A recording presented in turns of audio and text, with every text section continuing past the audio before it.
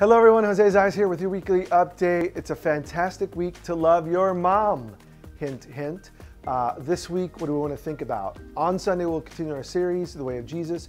We'll be looking at Matthew 5 in these huge statements that you've heard, but maybe we don't fully understand. You are the salt of the earth and you are the light of the world.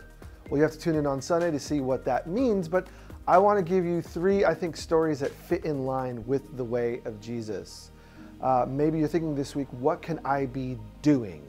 Well, I would say live generously. Salt and light in the end reflect the generous overflow. If we've been touched by Jesus, we're going to live like Jesus. Three stories I've heard this week that just encourage my soul. One is personal. We had some people come to our house with signs. I posted it on my Instagram account with signs saying, "We're praying for you." And they literally prayed outside of our house. They weren't asking to come in. They were keeping their social distance. But they took the time to say, like, we care about you and we're praying for you and your family. What does it mean for us to live out our faith? It's finding ways to be generous, right? And that just so encouraged my family. Maybe you're not set to do that, but you could do something else. Heard a story this week about a birthday, a 16th birthday, and some of our youth leaders, our volunteer servants, they went out and did a drive-by to say happy birthday to someone turning 16. I think it's incredible. Didn't cost much, took some time and energy and thought, but think of the impact on someone else by choosing to live generously.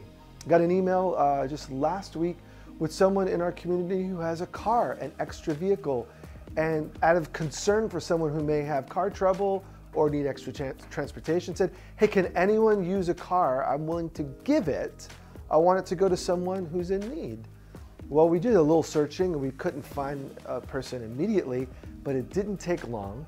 And it turns out there's a family, they don't attend our church. They're about to have their third child, even I think this week or next week.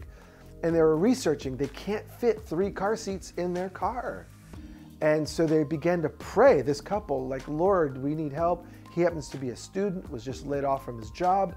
"Lord, would you provide?" And in the end, we're able to make that match. And this person from our community who had the extra vehicle, was willing to give it, is now going to bless this family about to receive their third child. And this vehicle happens to be big enough for 3 car seats. My point is, you can't do everything, but you can do something. So in light of you are the light of the world, you are the salt of the earth, this week, even before Sunday, could you think about one thing that you can do for one person?